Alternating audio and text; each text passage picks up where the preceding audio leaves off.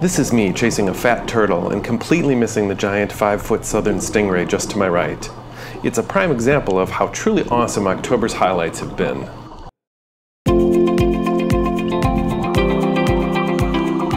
The more we dive, the more opportunities we have to capture unique encounters and rare animal sightings.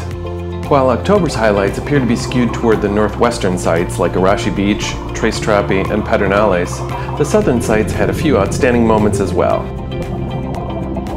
In retrospect, there is also an underlying food theme, as 5 clips involve hunting or eating. Oh, and the Pure Diving team rescued a boat from the Outer Banks after a major storm. All this with me out for a week with an ear infection. Anyway, here's the standard spiel. These are the top 15 highlights. They include some animals we don't often see. We caught a few grazing and getting cleaned. And they're not ranked, just enumerated. Oh, and please subscribe. We have a small channel, but are hoping to grow. Tell your friends. Smiley face.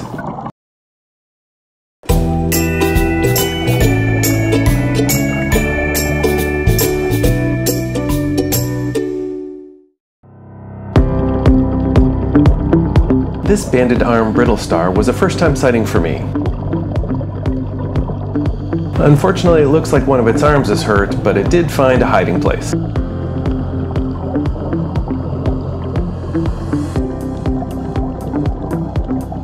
Keep your eyes on the left. We went to hole in the wall one night to try and catch some coral spawning when I accidentally caught this southern stargazer come out of its hiding place to gulp down a small fish and then burrow back into the sand. We were not as lucky with the coral spawning though. We have seen 2 slugs in Aruba so far. Last month's best of video included the warty side-gill slug. This one is called a lettuce sea slug because the ruffles look a bit like leaf lettuce.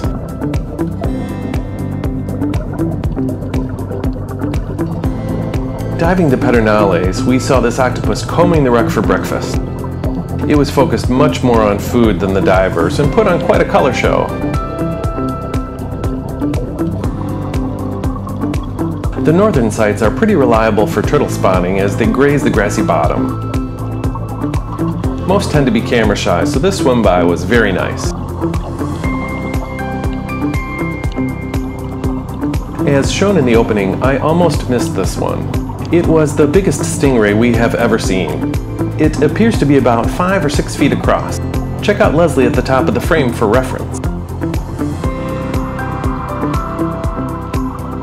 You don't often see crab out during the day. This one was going to town with both claws. We watched this key worm eel methodically explore every crack and crevice between the rocks along the base of the rocky wall at Tres Trapi.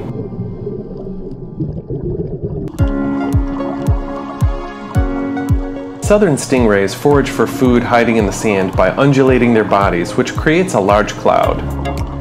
Pro tip: anytime you see a cloud in the distance, try to check it out. Flamingo tongues hold a special place in my heart because it was a bonding point for Leslie and I when we started dating. We haven't seen too many here in Aruba, but they always bring a smile to my face, as does Leslie. We have seen a few scorpionfish, but this one had its mouth open a bit. As I got closer, I saw a little Peterson cleaner shrimp doing its thing. Check out how fast it gets out of there when the scorpionfish moves. I didn't know what these were until I looked them up in our Reef ID guide. They're called boga. I was just so happy to see a large school of anything besides chromis. This tube-dwelling anemone was just beautiful. It looks like it was taken at night, but it was actually in about 50 feet of water on a cloudy day underneath a sizable section of the Antilla shipwreck. Right after we jumped in at Sponge Reef 2, we saw this jackknife fish swimming at the bottom in about 15 feet of water. This looks like it could be part of a mating aggregation of bearded fireworms. The surge was kind of strong and we were at the end of the dive, so I couldn't stick around that long. Still, it was very rare to see so many of these on top of one another.